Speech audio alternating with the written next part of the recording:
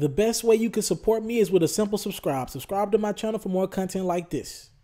It's really tough when you're talking about this Kyrie Irving, LeBron James situation because you don't want to sound unsensitive or insensitive to LeBron James by knocking LeBron and his personality, but at the same time, you kind of have to understand Kyrie's side of things.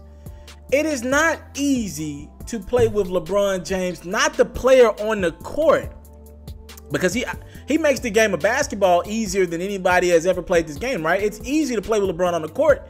He gets you open shots. He commands so much attention for teams defensively. You get good looks, right? He's one of the best passers we've ever seen. He has one of the highest basketball IQs we've ever seen. So playing with LeBron, that's pretty cool. The problem is LeBron, the businessman, gets in the way with a lot of things. As you've seen this offseason, James Harden signed a long-term deal. You had Anthony Davis sign a long-term deal a couple years ago. You got Kevin Durant, though he has 2-year deals in Golden State, nobody really believes that Kevin Durant is leaving Golden State anytime soon. You seen Steph just sign a long-term deal. So pretty much everywhere, everybody that's in these situations, as anywhere close to the basketball player that LeBron James is, they're signing to long-term deals. LeBron, on the other hand, he continues to maintain his freedom. He signs 1-year deals with player options on 2. This time around, he signed a 2-year deal with a player option on the 3rd year. He'll be a free agent if he wants to next summer. And you're kind of at that point now where you got to believe LeBron is thinking about leaving. You have to believe LeBron is considering leaving the Cleveland Cavaliers. And I think LeBron, the businessman, interferes with what Kyrie wants to do. And it's tough. If you're the Cavs, Kyrie's like, look, why do y'all sit here and let this man, he already brought y'all the championship. Why are y'all letting this man hold y'all hostage? Because if he leaves, it's over, right? And you got James Harden signing long-term deals. I'm not saying that's smart, but you got James Harden saying, forget that. I want to be in Houston forever. And I think Kyrie's seeing that. And you got LeBron, he's signing, well, it's his fault, right, that J.R. Smith got a 3-year deal. Without LeBron being on that team, Cleveland doesn't give J.R. Smith $12 to $15 million a year. Tristan Thompson got close to max dollar. If LeBron's not on that team, if LeBron's not saying get the deal done, nobody's giving Tristan Thompson, who I like him, seems like a good dude, but he's an $80 million rebounder, right? That's what he is, an $80 million rebounder. He couldn't even stay on the court against Golden State. So you understand that these are Rich Paul's guys, LeBron's best friend, and LeBron's represented by Rich Paul. And LeBron had to do what it do to get his guys paid to help his best friend's brand. So again, that's where LeBron, the businessman, is interfering with LeBron, the player. And I think that's hurting the relationship with Kyrie. You look at the veterans that's on the team. Channing Frye and Richard Jefferson got a podcast now, I believe. So they're probably not going anywhere. They're probably going to stick this thing out until LeBron leaves. Kyrie's like, damn, that's half the team connected to LeBron personally. And all I asked for was Jordan McRae and Shump. And Shumper's been in trade rumors all summer. And Jordan McRae got released in February last year. So I get it. I get it. And I think we got to differentiate the basketball player and the business. And I think the business side is hurting the relationship between LeBron and Kyrie. And LeBron can't get mad at that. Kyrie has to look at this situation like this. LeBron is as close to Dwayne Wade as he is any other NBA player.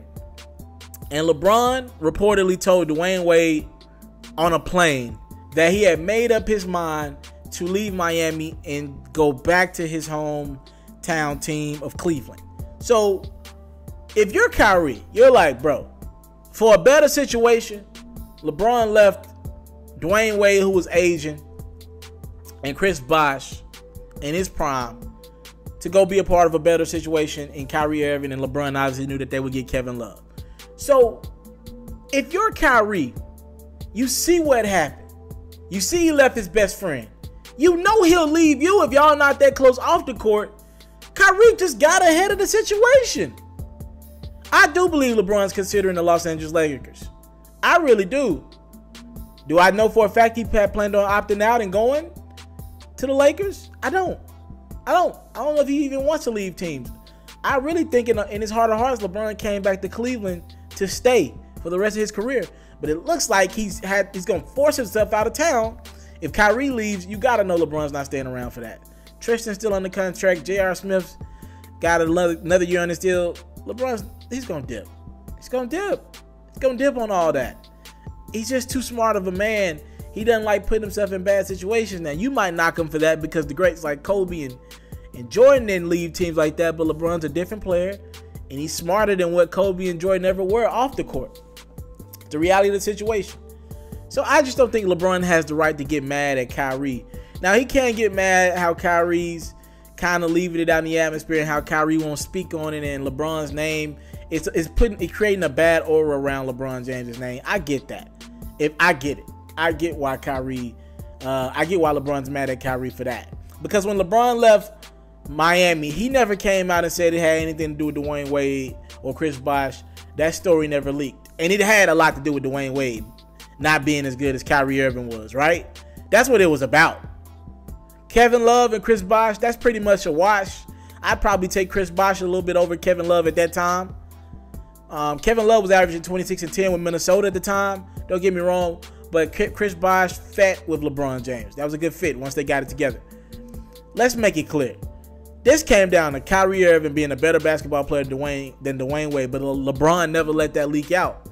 And I think that's what LeBron's so upset about is Kyrie is kind of leaving it in the air that he wants to leave and go be his own guy because he doesn't want to play with LeBron. But let's make it clear. I don't agree with Kyrie's decision. I respect it. But he's trying to leave LeBron James the businessman, not LeBron James on the court. He'd be a fool to want to leave that, but the businessman is kind of comparable to what Dwayne Wade was on the court, if you're following me here. The businessman is tough to play with. LeBron had to watch Dwayne Wade's body break down that last season when they lost to San Antonio in 5 games. He had to watch his body break down. And I'm pretty sure it wasn't easy to see one of your closest friends break down and not be the guy that you saw 3 years ago when you joined Miami, or 4 years ago when you joined Miami. And Kyrie's got to look up and be like, damn, bro. LeBron, the businessman, is starting to make some questionable decisions with Tristan Thompson and J.R. Smith. This is not what I thought I was getting myself into 3 or 4 years ago. I thought LeBron, the businessman, was smarter than this. And that's where we're at with it right now, and that's the situation. I want to salute you, homie, you know, for building your own thing and doing your own thing, creating your own platform, your own website. I got one life to live out my dreams, and I'm giving this thing all I got. I interview celebrities. I talk sports. I represent the culture. Right now you're turning up on MrTaliaferro.com, shawty.